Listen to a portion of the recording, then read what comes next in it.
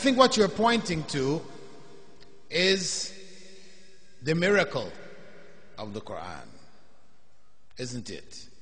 As the Prophet ﷺ said, all prophets were given something which would cause people to believe in them. This is in Sahih Bukhari and Sahih Muslim. The thing which I was given is none other than a revelation, the Qur'an, which Allah revealed to me. So I hope that I will have the most followers among them on the Day of Judgment. It was the definitive miracle of the Prophet sallallahu alaihi wasallam. It is not the only miracle. He was given other miracles, many other miracles. But when he talked about the miracle which was given to the Prophet to convince their people that they were in fact prophets of Allah, the miracle he mentioned here was the Qur'an. Not the splitting of the moon, not the water coming from between his fingers, the variety of other miracles which he did by the will of Allah subhanahu wa ta'ala. He mentioned the Qur'an. So that gives the Qur'an a particular significance that we need to grasp, we need to understand. The miracle of the Qur'an. The other prophets were given miracles which, if you ask the people who believe in those prophets, if you ask them to prove that they were prophets of Allah based on the miracle, could they do it? Moses split the Red Sea. Jews, this was a sign to them. But if you asked a Jew to prove that Moses was a prophet of Allah, show us his miracle, can they show it? No. If you ask the Christians who claim to follow Jesus, can you prove that Jesus brought the dead back to life? Lazarus, who was mentioned in their book, who was dead and he called him to get up and he got up. Is Lazarus still around? Can you show him to us? No. So those miracles were limited to the times in which they took place, because those prophets were sent for particular times. Similarly, the other miracles of the Prophet Muhammad ﷺ, splitting of the moon. Well, I know you've heard, some people said, okay, when Armstrong and the others went to the moon, they saw the split that was on the moon. It's not true. That's a story Muslims made up, unfortunately. Out of desperation to prove that Islam is really the truth, all kinds of stories started to circulate when Neil Armstrong went to the moon. He heard the adhan on the moon, right? You all heard that one, right? Reality is that those miracles, we cannot prove them. We believe in them because they are narrated to us by authentic narrations. We believe in Jesus raising the dead, Moses splitting the water. But because Prophet Muhammad ﷺ was to be a prophet for all times, then it meant his miracle had to continue, had to be available at all times. And that's what is special about the Qur'an. It is a miracle in and of itself, which will stand until the last days. It is a miracle, fundamentally a literary miracle. Yes, there are issues also in the Qur'an about science. Qur'an speaks something about science. These things were found out now, which we didn't know before. 1,400 years ago, people definitely didn't know. There are other issues found in the Qur'an, but primarily the Qur'an is a literary miracle. Now, occasionally, missionaries may say to us, if I bring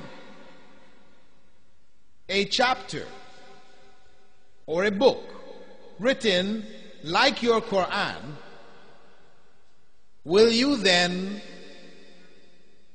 become a Christian? Because you claim, because the challenge of the Qur'an first began with imitating the whole Qur'an itself, as in Surah Al-Isra, Allah says there, say if all mankind and the jinn would come together to produce the like of this Qur'an, they could not produce its like even though they exerted all their strength in aiding one another. Later, Allah reduced it to 10 surahs. He said, or do they say that He has invented it? Say to them, bring 10 invented surahs like it and call for help on whomever you can besides Allah if you're truthful. That's Surah Hud, 11th chapter, verse 13. And then finally in Surah Al-Baqarah, Allah says there, وَإِن كُنْتُمْ فِي رَيْبٍ مِمَّا نَزَّلْنَا عَلَىٰ عَبْدِنَا فَأْتُوا بِسُورَةٍ مِّن مِثْلِهِ. And if you are in doubt about what I revealed to my servant, then bring a single surah like it. وَادْعُوا شُهَدَاءَكُمْ مِن دُونِ اللَّهِ إِن كُنْتُمْ صَادِقِينَ. And call your witnesses besides Allah if you're truthful. This is the challenge. So the Christian says, okay, if I bring a chapter written in Arabic like the one that you have, will you then give up your faith and join mine? People get scared when this is presented to them, because in Arabic we really can't understand the miracle. Unfortunately, the vast majority of the Muslim world today are not Arabs, and the vast majority of the Arabs don't really speak Arabic anymore. I mean, they speak something like Arabic, but not really speaking Arabic anymore. So, if somebody wrote something in Arabic who had a flair for writing, and it sounded like the Qur'an, then you would be up against the wall, finished. The proof has been brought. So, when they bring this challenge, mostly we are afraid. We wouldn't say, yes, you bring it and I'm ready to become a Christian. In the Prophet ﷺ's time, what do you think the Sahaba would have said if somebody said that? They would have said, bring it, I'm ready, no problem, I'll follow you. Because they were confident that this was in fact a miracle. The only way that we can grasp the miracle of the Qur'an today, we who don't know any Arabic, or what Arabic we know is not sufficient to grasp the miraculous nature of the Qur'an. The only way that we can understand it is just to look at it in its historical context.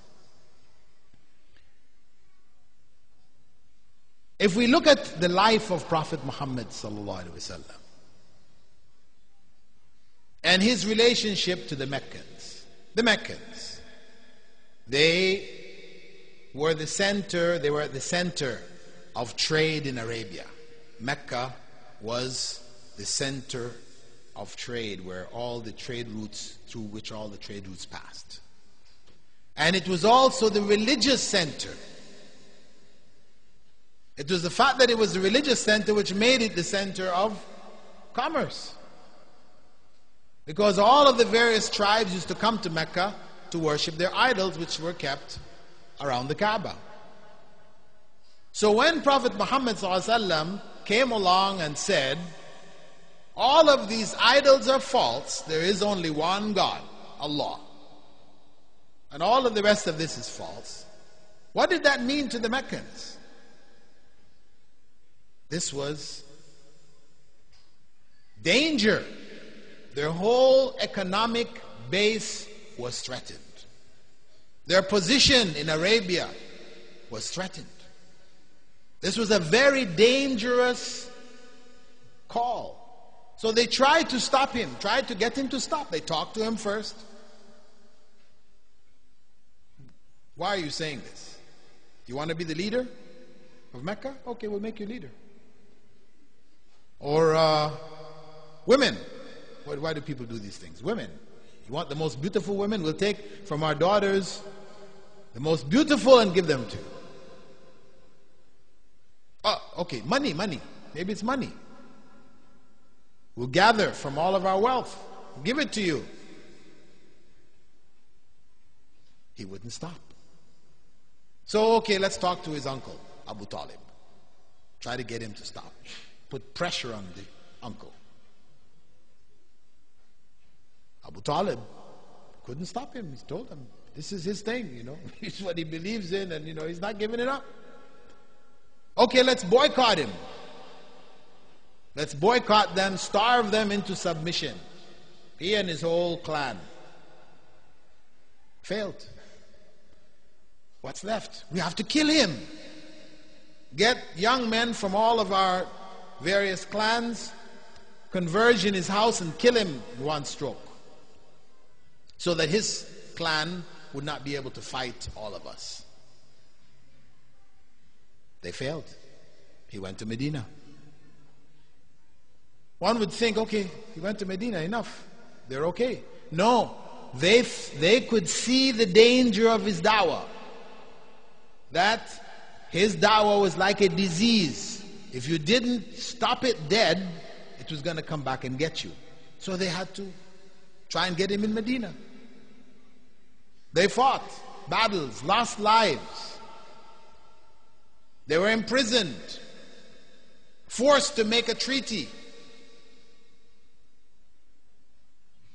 Think about it. If all they had to do was to make 3 verses like إِنَّا أَعْطَيْنَاكَ الْكَوْثَرَ فَصَلِّ لِرَبِّكَ وَانْحَرْ إِنَّ شَانِئَكَ هُوَ الْأَبْتَرُ. That's all. 3 verses like that. If all they had to do was that, don't you think they would do it? Why go through all that fighting, loss of life and all this, when all they had to do was that? So it must have meant it wasn't possible. They were the masters of the language at the time. The average Arab in that time, he spoke what they call Fusha, classical Arabic. They loved poetry and prose, so much so that they etched their favorite 7 in gold plates and hung it on the Kaaba. They worshipped their writings, and they couldn't produce it. This is the sign for us to know that it is not possible. So when that Christian brings us writings and says, doesn't this sound like your Qur'an? We say, it might sound something like it, but it isn't. But our scholars say, what do your scholars know? Who are the masters of Arabic today? Scholars in Oxford and Yale and no, certainly not. They cannot compare to the scholars in Baghdad or Damascus or Cairo, etc. Cannot compare. So, the miracle of the Qur'an is a literary miracle, proven by the historical fact that the people of its own time could not reproduce it. And they had a need to reproduce it. Because sometimes people make challenges and there's no need to answer the challenge. For example, in America, we had an individual by the name of Elijah Muhammad back in the 30s who claimed that Allah was a man who came to him and designated him to be the messenger of Allah to black Americans. That was his claim. His story was Allah was from the colored peoples, and there were Allahs, not just one Allah. And all the white people were in fact devils. They call it reverse racism, right? White Europeans, they portray the devil as either black or red. So he turned it around and said, no, it's white. Right? So he, speaking to his followers, said, I dare any white man to come and prove that he's not a devil. And he repeated this time and time again in his lectures. See, I've been saying this for the last so many years, and not a single white man has come along to prove he wasn't a devil. Okay. Well, of course, white people didn't need to go and prove they weren't devils. I mean, who was Elijah Muhammad? There was a little speck on the, on the pavement. Insignificant. What power did he have? There was no need, no drive for white Americans to prove they weren't devils. So that kind of claim, say there are different types of claims. People make claims, right? It's like the Baha'is. The Baha'is, their founder, Ali Shirazi, he wrote a book called Al-Kitab Al-Aqdas, the holiest of books, right? Baha'u'llah is their prophet, right? It is claimed in that book, because they want to outdo the Qur'an, and it's written in Arabic. If you don't believe that this book is from Allah, then produce one word like it.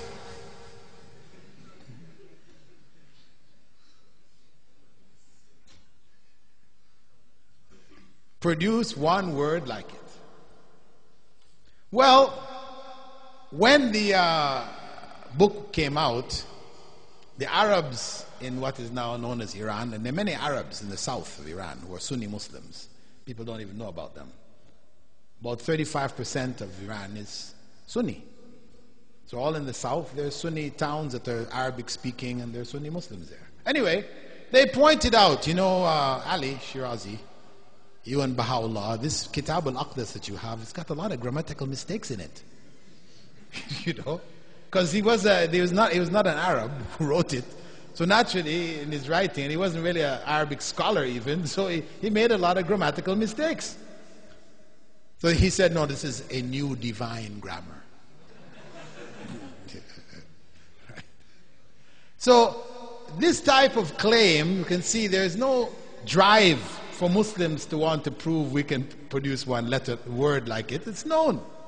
It's obvious. Right? So there's no need to respond. Whereas the challenge of the Qur'an, for it, there was definitely a need to respond. So it's important for us to have that clear understanding of the importance of the Qur'an. What is it? It is the living miracle of the Prophet ﷺ, which will continue till the last day.